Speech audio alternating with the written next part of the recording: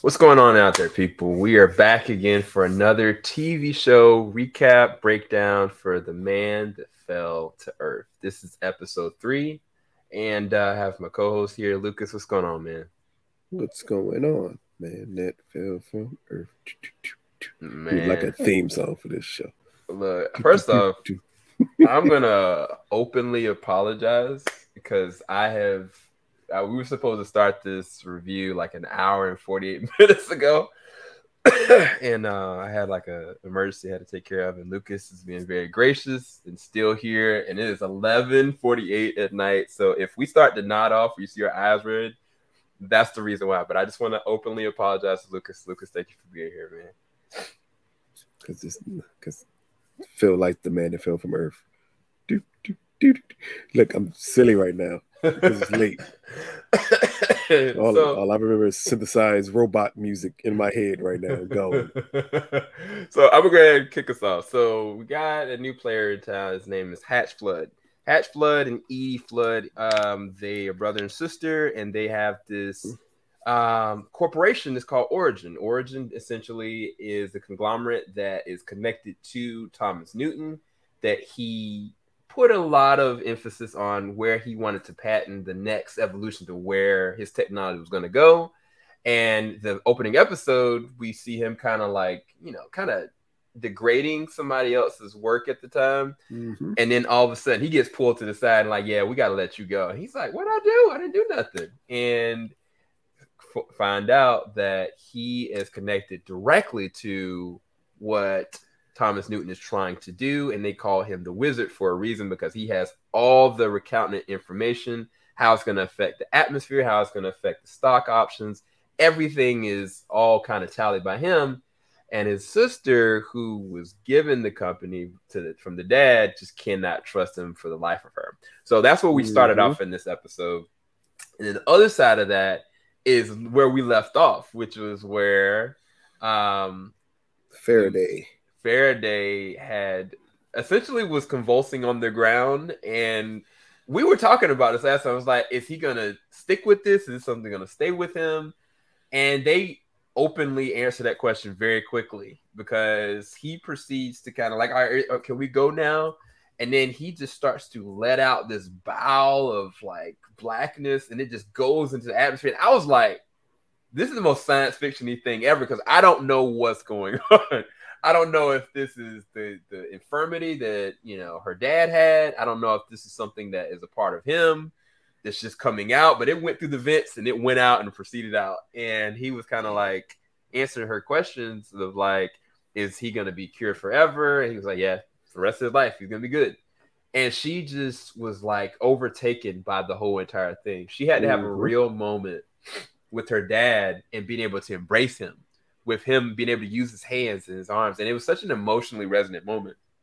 But as far as the opening of this, with these two different storylines converging, what did you think about how this episode opened up?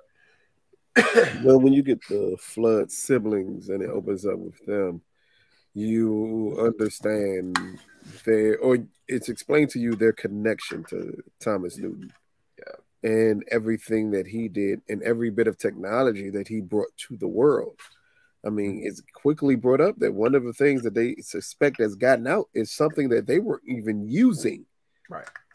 But it's still an invention, a patent that he came up with. And this was been, what, 40 years? 45 years. 45 years ago that he was coming up with stuff that just now they're worried about people getting out of an invention of his. That just, again, it shows his impact. It shows exactly the way the world may eventually view Faraday, the way they view Thomas Newton. Right. But then at the same time, we have, Faraday having his Green Mile moment.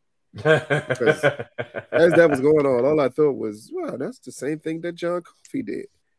You're right. You're right. Oh my gosh. Same black stuff. That's exactly what John Coffey spit out in the Green Mile when he absorbed, someone's bad part, bad energy, bad disease, bad whatever from their body. So it was cool because I kind of knew exactly where it was going there, but it's still a great setup because it helps take away excuses, right, from Naomi Harris's character, and that was the key part here, is if your father's fine, what excuse do you have for giving up your life's work? Right. You don't have one at that point. And I think they did a good job, with setting that up, and then the next following scenes of her being shown to her, like, you really have no excuse here. Not at all. Like, you can no longer use your dad as a reason why, even though her dad never wanted her to use him as the reason why. Right. Yeah, he even kind of brought up it's like that was killing him inside. Like that's part of the reason why he was kind of like, I just rather not be here because I see where your trajectory is going because of me. And I thought it was a really well acted moment. And like her dad, or the actor that plays her dad, has got such charisma that it's just fascinating to watch. Like Chiwetel kind of just be the different one to the side, and because he gives Chiwetel like a lineup, like he cuts his hair, gives him one of the good fitted suits, and kind of when he walked out of there, I was like, oh, okay, I see where we're going with this. So I thought that was actually really little dope little moment. I can't remember how they ended up at the hotel or at the pool, but the moment that he was when he got into the pool and just sitting there riffing, and that was after the quantum reactor, if I'm not mistaken.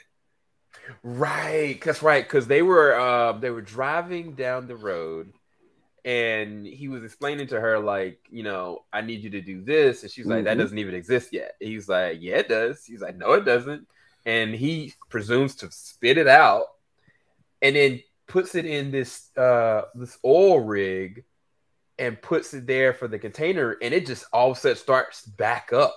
And she was like, you have that in you and that exists? And it throws her completely off. And he was like, well, we need the wizard to implement this to see where it needs to go. And then I think that's how like you said, that's how they got to the hotel. Because he brings up that's who Thomas told him to look for. Right.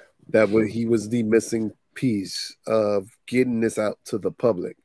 Right. Because it's not just one thing to create something of that nature. It has to get out for people. And that was the concern. And again, you see, at least he's following the blueprint here. For anyone that didn't know that that's exactly what he was doing, or was aware of, what was the purpose of Faraday and how was all of these grand ideas supposed to ever get out to the world. And then you found out, hey, this entire time he's been following the blueprint laid out to him by Thomas Newton. Which is crazy because, again, this is 45 years ago. Wait, so the title of this, The New Angels of Promise, that's a David Bowie song too? Yes. That's hilarious. That is hilarious. So when they were at the hotel, he was out there in the pool. He was looking up. He was like, the stars just look differently.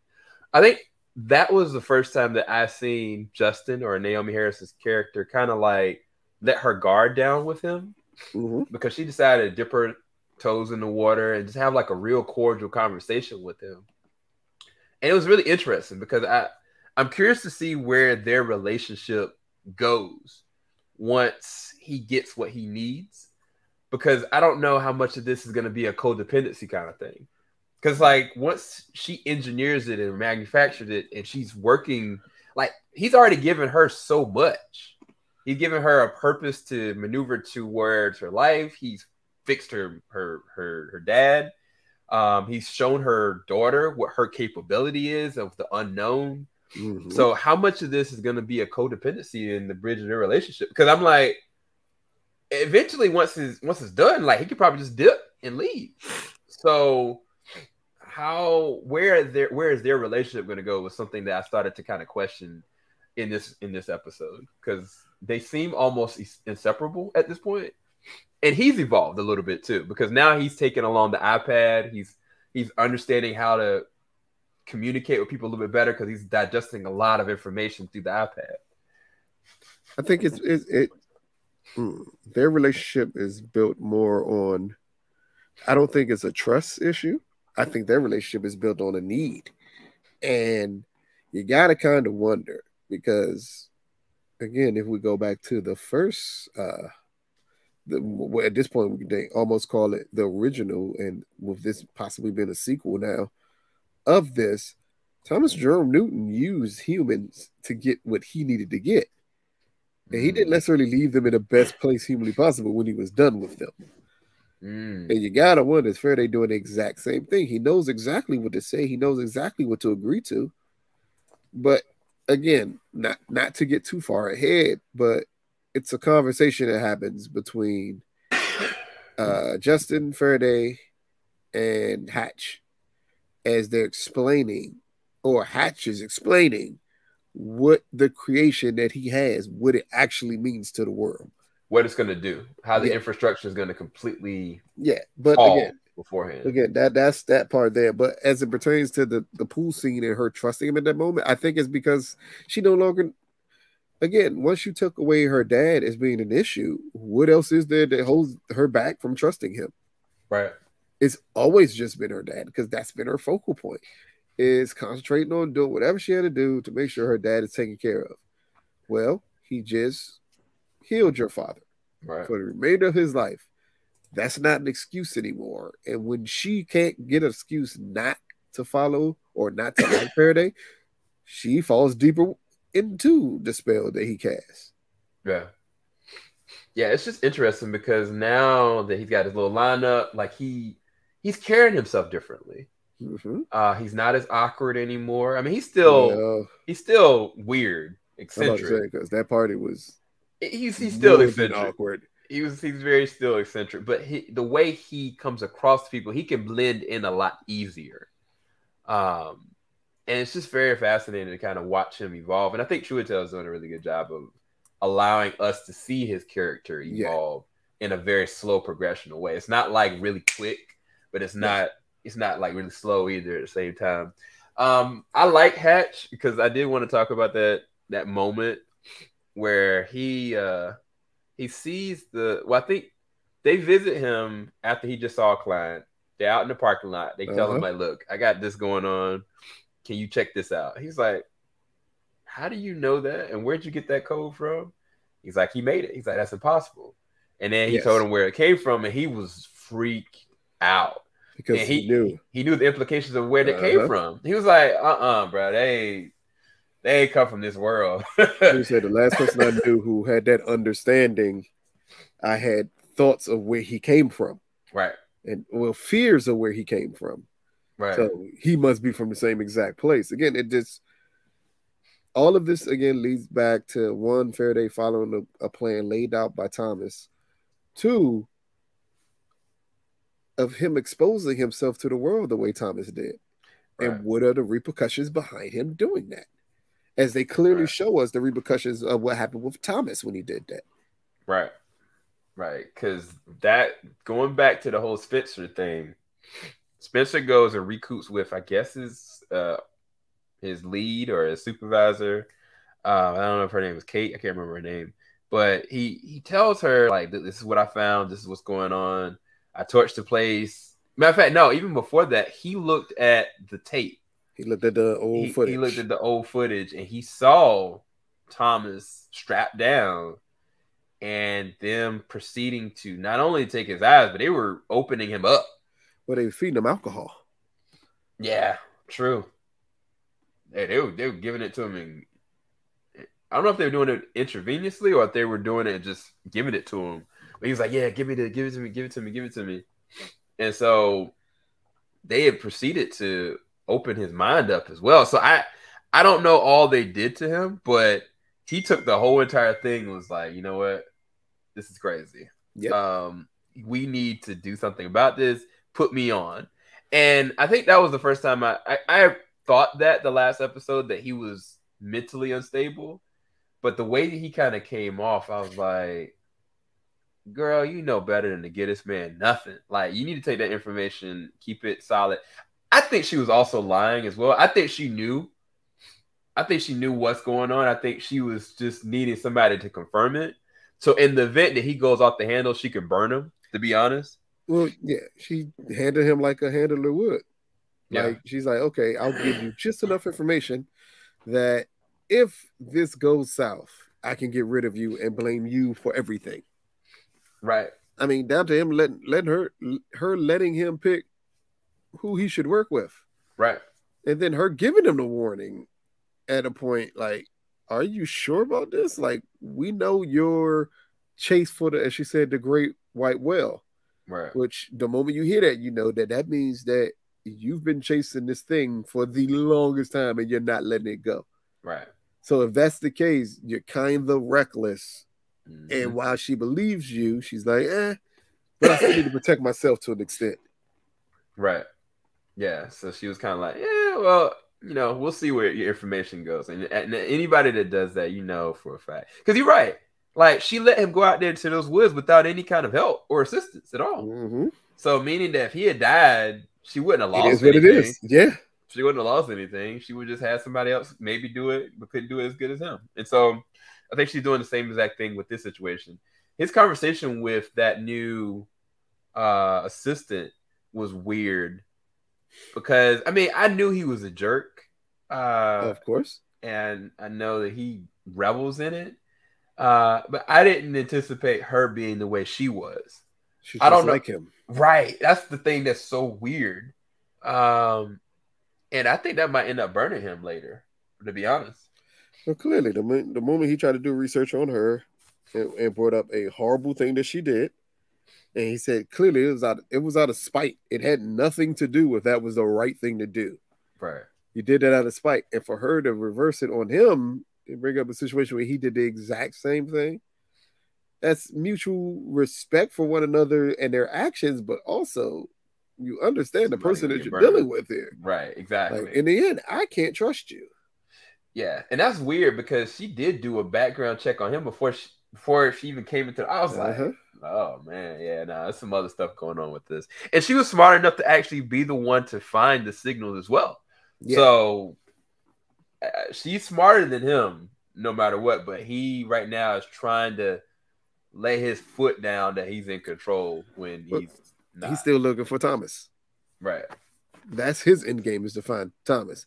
And while he does know Faraday is there and he understands that you're another creature with the same thought patterns as the first creature, so I need to find you and stop you. But again, we don't understand the real purpose. If everything that Faraday's saying is true, what would be the purpose of stopping him? Right. Like, what's the end game? What's the end game with that? But again, it's something that Hatch brought up when he brings up, do you know what this means if you've created this thing? And he lays it out, and none of what he laid out was positive. Right. But it was all actual, factual, that if something like that was created, this is the steps, and this is what will happen next. Yeah. It is interesting. I am glad that Naomi Harris, even though she respects and thanks him for what he did for her father, she also was like, look, once I help you build this, I need you to leave the schematics behind so I can recreate this. You can do what you want to with it, but I need you to leave the schematics behind so we can be able to save our planet. It was after he told her the time frame. Right. Like, I think it's 2030. That the level, the heat level off of the water will become unsustainable. And after that point, within decades, it's done. That'll be it. It's done. And, from a standpoint of caring, as he again points out to her, like, you attempted to create this thing and you came closer to any other human before you to creating this thing. And even when you stopped working on creating this thing, you still went into another field where your goal was still to protect the earth and people. Right. So she is she's inquisitive, but she's also very cautious of him as well, which is smart. So it's gonna be interesting. Gotta be at this point because he's still an alien, right? That she doesn't know much about. Right. Because I'm sorry, I apologize. When the wizard finds out what he finds out and decides to, quote unquote, help them, he has a nervous breakdown. He just starts drinking. He can't stop drinking. The whole entire rest of the episode, he just can't stop drinking because he understands the ramifications of what's happening. That whole conversation and breakdown of what this will do for the economy and everything in between, it was just gold. Because you always hear the positive parts of something of this nature being created, and oh man, you can sustain this, you can do this, you can do that. And he brings up the truthful statement of it all is okay, but if you created this, you destroyed an entire need for something that has built the world's economy. Yeah. What do you think would happen? Right.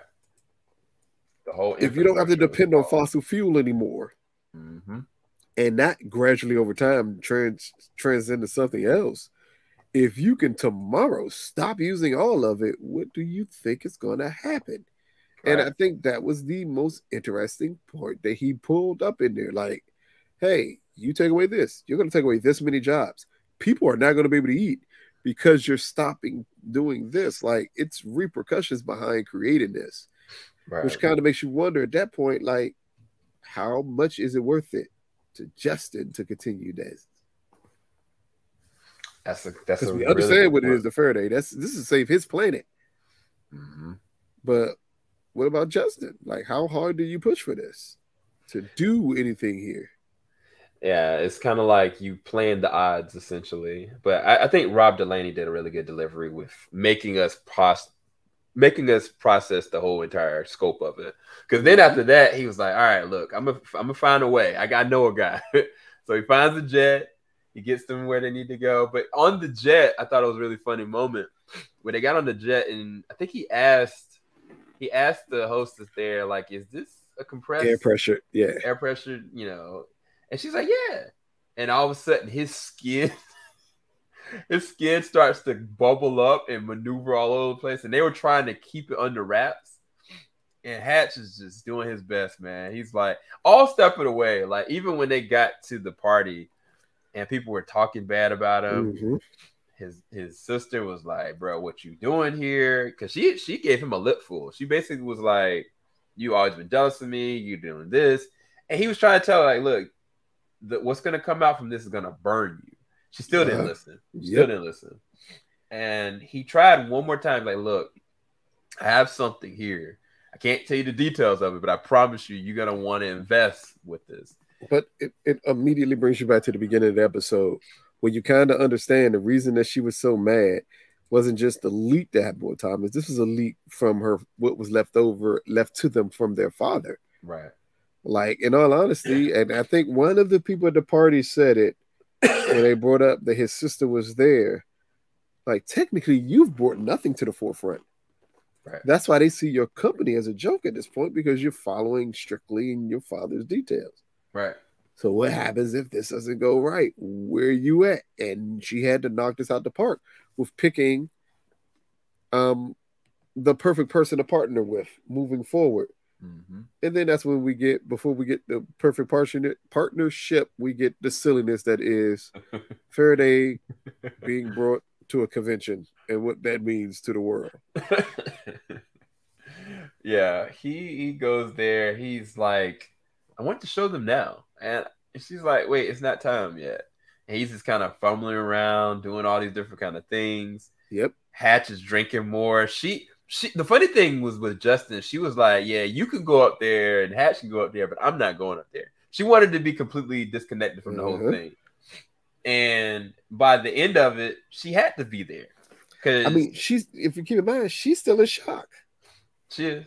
She's still in shock that this thing that as when Faraday spits it out. I don't know how he did it. Right. When he did it, and she brings up, like, "Hold up, is that a cute cold fusion?" Like, "No, that's quantum fusion." And she says, "This is something that should be years upon years away from being created." Right. So you got to keep in mind, you're looking at her through a lens of her understanding that he has something that should have taken another 50 to 60 or possibly longer to create. Right.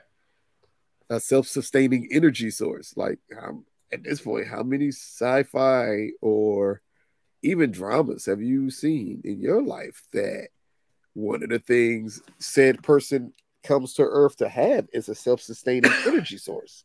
Right. And what that means to have it. Right. Like, he's sitting there carrying around the arc reactor. And she's just like, what does this mean? So I get it. But I think another part of it though is for her, she's pushed aside her intellect and pushed aside her destiny so long that she kind of was like, I don't want to be in that just yet. I need to take time to do this. But at this point now, she's here and the ball is moving and she has to maneuver it forward down the court. Because that display, I thought that was fascinating. Like when he was kind of like, all right, it's time. And I forget who said it, what it was. Was it Justin that said what it was, or did he say it?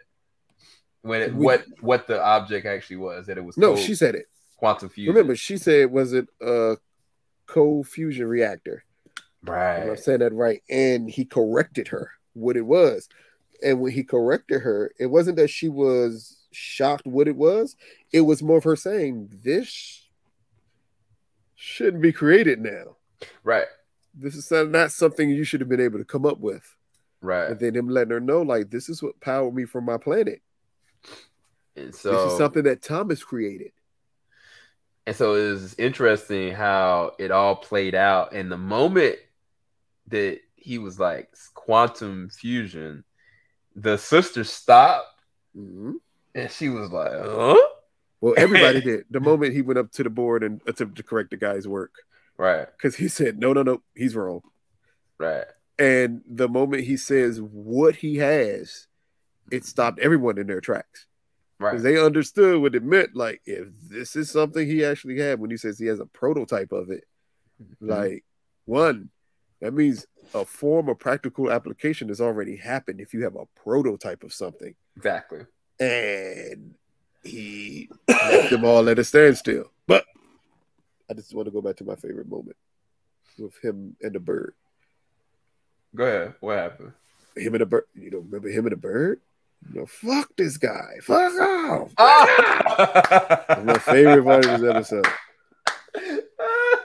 Because one, it still shows that whole scene of his introduction into that party still shows that as much as we would like to believe he's advanced, it is still things he has not been around. When he picked up the egg and said, "Who created this?" Like, he had the slightest idea what an egg was. He did not know, or what a bird was. Because again, this is his first time seeing a bird. Right. Yeah. It was. I think Chiwetel did a good job of like acting off of that. I think when he does embarrassing things, it makes me wince, and I'm just kind of like, "Oh my god, what is he about to do?" I feel like I'm Justin when he's doing stuff. And so I'm kind of like, I can't watch this train wreck about it. But it is funny. And I think he's doing a very good job with it. But when he brings the reactor out and they pull it out, I think they do a really good backlens shot where they showed the outside area and you see everything starting to light up. Every single light in the building, everything light around the vicinity, anything on that block, because of that self-sustaining energy source, is able to feed off of it. And that's just insane. Because I think I read an article a long time ago of somebody talking about wireless electricity, which the wireless electricity would be able to power specific devices on a wireless level. And I was kind of like, is that going to be hazardous? Is it going to be, radioactive? Like, what's going to be applications of that? But to see it and how they did it, it's because, like, even when they focused in, the light wasn't blinding. It just irradiated. And I was like, this is amazing science fiction. It's something that Faraday brings up in the beginning because she kind of asks him, is it, like, radioactive? He's like, nope, not at all. This is not radioactive.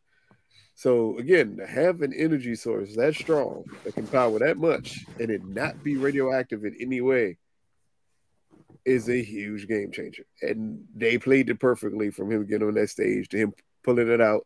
And then you see the rest of the city completely light up that way. Mm-hmm. And you can see just the pride in her face. She's happy that he's showing her. He's showing it to the rest of the world. Right. What I'm looking forward to is what happens with this information. Where does it go? Right. Like how is the news going to treat him? How is the government gonna look at him? Because like Of course. Remember, Hatch told her, like, be prepared for the backlash that's going to come from this. right, Like, he's already warned them. Like, understand what can happen here. And it's more than a possibility of understanding. You better have, like, either a good place to hide or a very good or alibi. an army of people to protect you. Right. Because the alibi doesn't matter at this point because you've already created this thing. You're right. And now they've seen it and Mhm. watched it power as much stuff as it did. It's only natural the next evolutionary step would be for them to try to take it away from him. Right. Because they did the same thing to Thomas. It's true. So, yeah, that's part of the reason why I really want to look at the next episode. Because my head goes, okay, the government's gonna look at, wow, there's a huge power surge that just happened out of nowhere. And now we've got, cameras and video stuff, like the news is on this and they're focusing on this guy. Who is this guy? Does he have a backdrop? Does he have a background? Who is this girl? Why is Origin the one that's getting the platform patent for it? Like, my wheels are spinning in my head. And then the other side of it is people that are just normal and how they're looking at what this could mean. Hey, if it doesn't show anything else, it'll show just how loyal or disloyal Hatch is to his sister. Because remember, she didn't want to give him this. Faraday walked up there and created his own opening.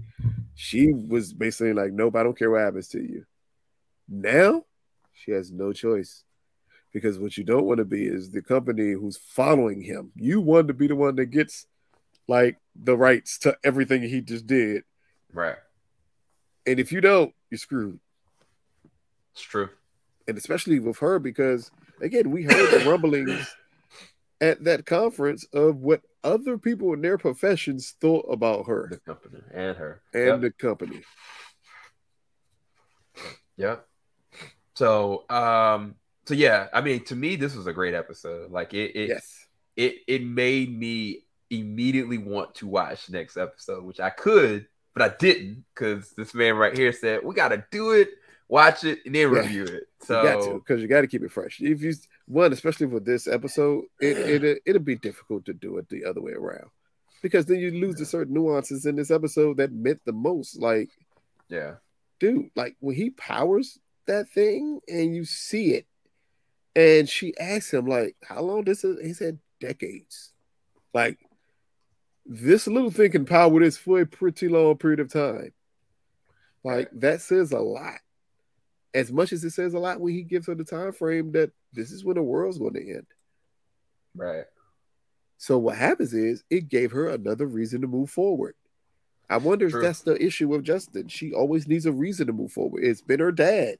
Now, when she understands where the Earth is going to, it's to protect her daughter. Yeah. I don't know. Maybe next episode we'll get more into their home planet.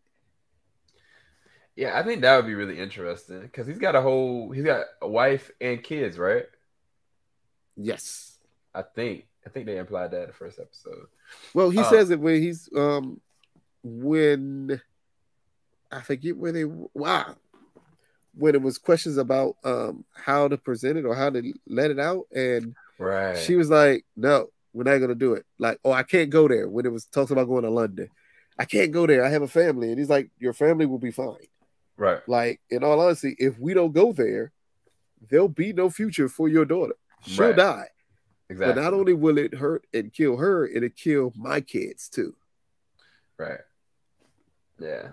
So they both have a focal point. They both have something that they're fighting for, but she's just on the opposite side of it. Like you said, she needs a reason to push forward. He doesn't.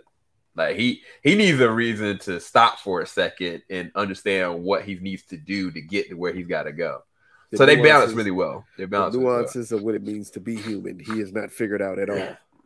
Right. Right. So yeah, this is another. I feel like the show is just getting better and better and better. The science fiction aspect is getting more tighter. They introduced Hatch in one episode, and he already fits this so perfectly. It's so weird. Like I really did like his character and the back and forth and banter between him and his sister. Yeah, especially over that the leaked information that he's refusing to say he did it. But I did also love when Justin and Faraday pulled up to his vehicle, and he said, "I was told to find you and to use your anger to push this forward." Like, that's a heck of a thing to say. Right. Yeah. So I'm all the way behind this show now. After 3 episodes, I'm nearly hooked. Like, I am hooked technically. I probably, if I have enough time now, it's 12:23. I ain't watching tonight, but tomorrow I'm gonna watch the next episode. I mean, because at this point you kind of wonder, like, where's this gonna go to? He sat on that stage. He powered a whole city with this device. Mm-hmm. What's next? Right. Where are we going to get off with Spencer? He got his partner in crime now. Now he wants to find as much information as possible to locate Thomas and to find out what Faraday is doing. Then at the same time, you got the brother and sister. They're trying to manage, technically, house all of Thomas Newton's ideas. Right. And now you have someone who can possibly give you, if you keep him under your tight circle, he could give you just as much as Thomas, if not more than what Thomas gave you. Interesting. It's the best way to put this episode. It is. So we're gonna go. I hope you guys enjoyed our breakdown and recap of this entire episode. Make sure you come back. We've got a couple different things coming out today as well. We got The Baby, episode 3 for HBO Max. We've got something else that I can't talk about or think about right now. And we got a lot of other reviews. Under the Tuscan Sun. There's the other one. Under the banner rendering. of heaven. Summertime rendering. Nabbit, under the banner of heaven. Hi, family. I was talking about Star Trek Strange New Worlds that Ant is doing a really good job with. Oh, yeah, that is coming out. May the 4th be with you. Yeah. Well, and you released the opposite thing on that day. Very tricky, you guys over there. Well, they did it on the 5th, so it's okay. With Paramount. It's okay. Same company, same control. Matter of fact, I want to say same creator. Like, Alex has been in charge of Paramount's most of their Star Trek projects for television. And he definitely is. This is definitely his show here. Again, same company, actually. You're right. It is the same company. That's fascinating. I didn't even think about that. So you've got this company who's giving you technically what I feel is the best sci-fi show right now, and that's this one. They're giving you what's currently the biggest sci-fi show, which is Halo. And now they're returning with a rehash of a classic show. Right.